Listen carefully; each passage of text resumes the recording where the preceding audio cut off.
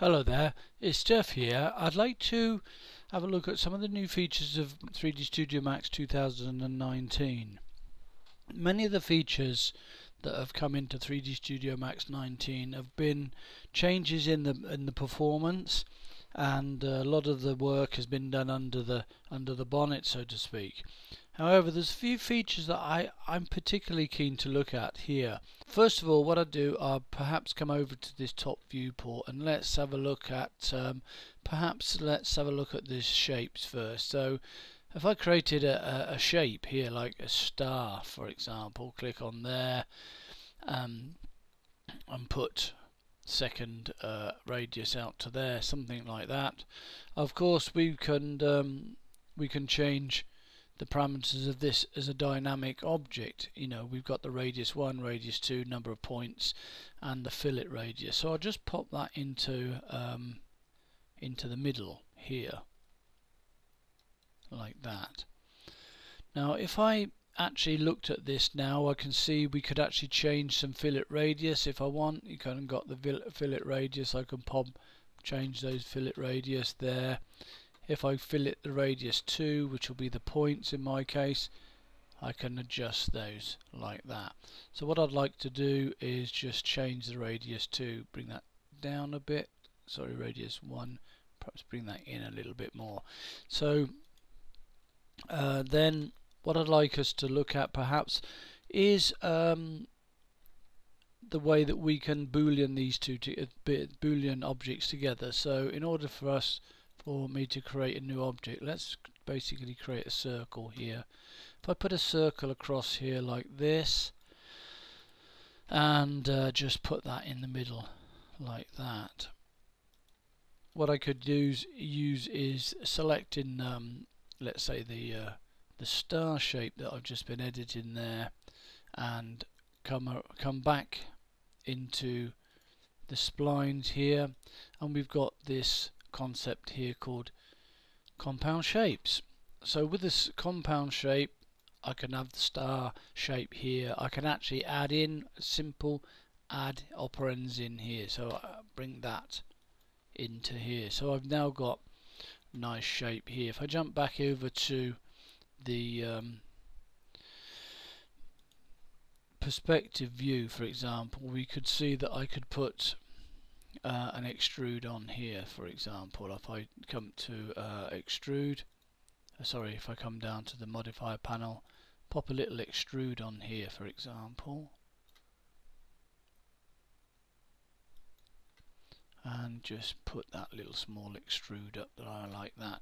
Now that is a rather nice little object. Now if I did come back, I can come back to my shape boolean in here, come back to my star, and set up the star and change the number of points here, so we can have a lot more points whatever we're working on. So we've got a lot more dynamic motion in here on the shape boolean. Really nice little project here. So while I've got this piece of geometry here, I'd like to actually have a look at some of the features of the materials, which I find quite fascinating at the moment, to be perfectly honest. If I look at my renderer, if I just change to make it easier for me on this particular exercise, if I just make sure that I'm working on the scanline render, if I just did a simple render, relatively straightforward render there for the exercise here. So if I come over to, let's pop that over there for a second, let's come over to my materials editor here, and one of the areas, like I mentioned a moment ago, is that we've got some new features. One of them is the advanced wood, and another one is the OSL. So both of those actually are designed to plug into physical materials. So initially, if I plugged in a material in here, a physical material, you'll see parameters of the physical material. If I just drag that, pop that over there, I've got the physical material in there. Now if I just did a render of that, we'd see the relationship there. So I've got a little quick render. I haven't put any lights or anything on. It's just really just to look at the idea of a render. Now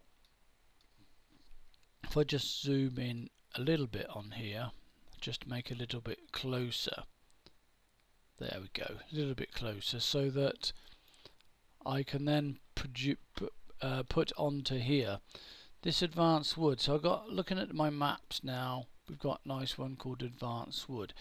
Here's the usual ones you remember from a long time, but this one I particularly like, the advanced wood. So if I drag the advanced wood in, if I double click on the advanced wood parameters, you'll see that I've got a lot of parameters in here that we can check out in a second.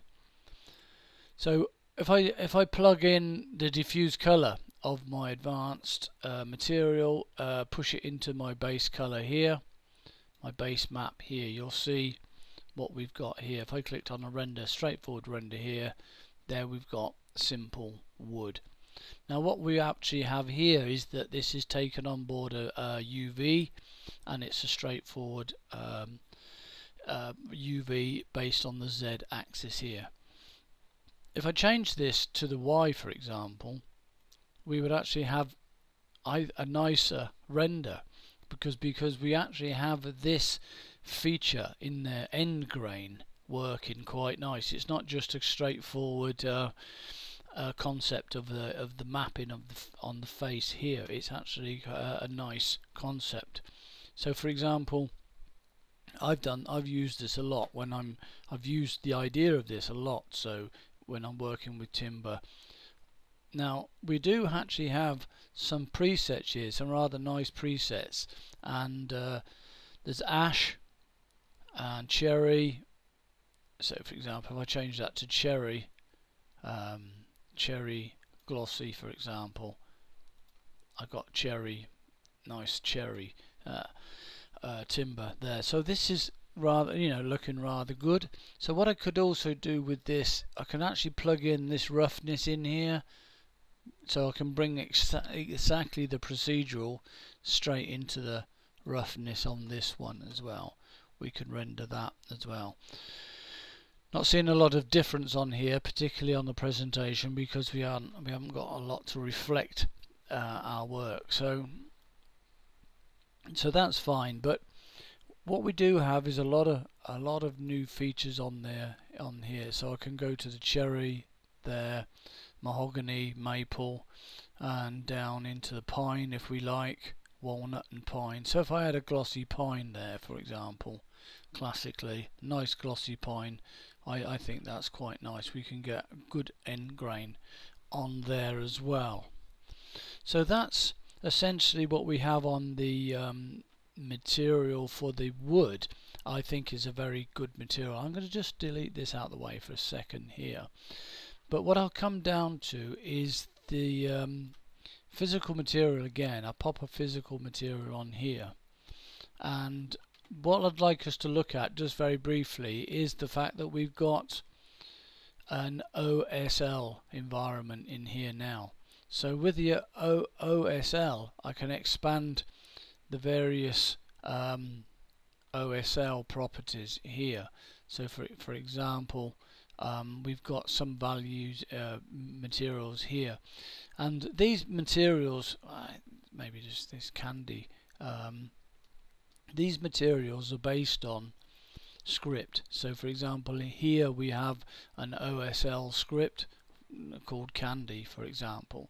If I clicked on there, it would bring up the OSL properties here of our script. So we've got an awful lot of nice scripts that are already included within 3D Studio Max 2019. So if I plugged in this color into base color here and did another render on there, you'd see, oops, I'd need to apply that, of course, because I took the other one out.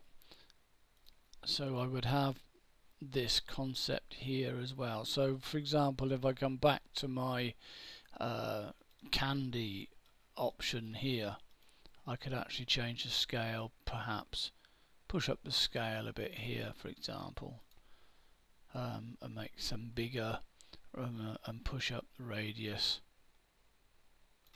like this. So we can actually get some quite nice concepts going on here like this. So this is just an example of a shader language, but if you take a little time to have a look at the shader language, this open shader language, what's really good about this is there's an awful lot of stuff available, and there's an awful lot of possibility to edit this as well and change the way that this is working. So this is only a very quick demo that this exists, but you can actually have very comprehensive shader trees in an OSL. So that's useful there for the materials, textures, and the advanced wood, the shape blend. One of the other areas that we can look at, if I just close that for a second, maybe just a bit of a reset there, don't change that. And if I look at classic, we've got to do a classic teapot, haven't we, sometime in the demo. So if I did a classic teapot there and come into my materials once again and just did a simple material here, physical material into here, pop that into there,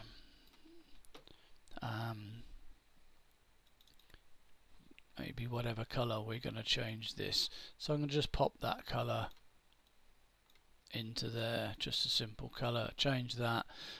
Perhaps on my what we can have a little bit of roughness, push a little bit of roughness up here. If I just render that at the moment, just for a second, come to my render dialog box here, render this simple feature there. But if I let's push up the roughness here, which is basically giving us that a little bit of glossiness at low level, not too much there. So yeah, there we've got a little bit of glossiness coming in there. So a simple little exercise there. So I'm just gonna minimize that at the moment, because if I have this object in the scene, we can look towards sharing views, and that's relatively straightforward. So if I click on in our file menu here, right down here, we've got shared views. So if you've set up with your Autodesk viewer, then we can actually send this up to the cloud so as it's viewable. I'm actually logged in up here as my account, so if I did this as teapot I don't know, underscore blue, just so that it's a different update to upload to what I was doing before. So I'll click on share here. If I then look at this, uploading the teapot 100% very quickly, because it's a very small file for the point of view of this demo. If I come over to my demos here, this is an early one I've just been working on. So if I come back to my viewer here, teapot test I done there, and the star that I was doing earlier on, just for this. So if I actually selected the teapot blue here, the one I've just done, you'll see that we get the blue teapot. So the teapot now is in. We can adjust this, move around this, so you can in your collaboration, you can actually have the teapot or whatever geometry, of course, in your viewer. So for example, that's the teapot I did earlier on, just a simple test just whilst I was preparing for this, just to show you that it was a different one that was in there. And of course, if I come back, I could even have the star that I was just working on there. There's a little model of the star that I made. It's a simple little exercise. Once again, just the geometry of the star. It gives you an idea of how we can work with that. So what we'll do there, if I just minimize that for a second, close that.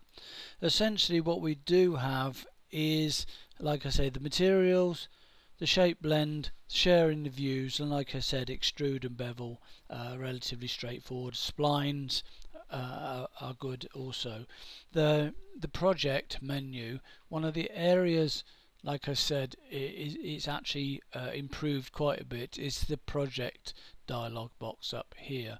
The project dialog box, we can actually set active projects, create an empty project, create default, and create from a current project. So if I do actually have a structure put all together, that's another one. And also within our project file menu here, we can actually configure those user paths. So the setting up the projects is a lot easier. There's one area that I didn't mention earlier on, but I do find actually very useful in 3D Studio Max 2019, particularly if you're using geometry from other packages.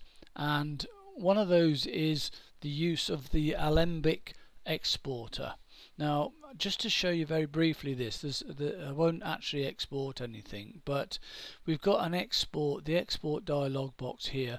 If I click on export here, we can actually export an Alembic file here. So if this is my teapot blue again here, I can I could actually send that out. If I save that, what we're actually happening now with the new Alembic exporter, we've got a lot of nicer options in sending out the geometry. So if you want this to import or export into other geometry than other programs, this is an extremely good format for sending geometry over, or indeed receiving.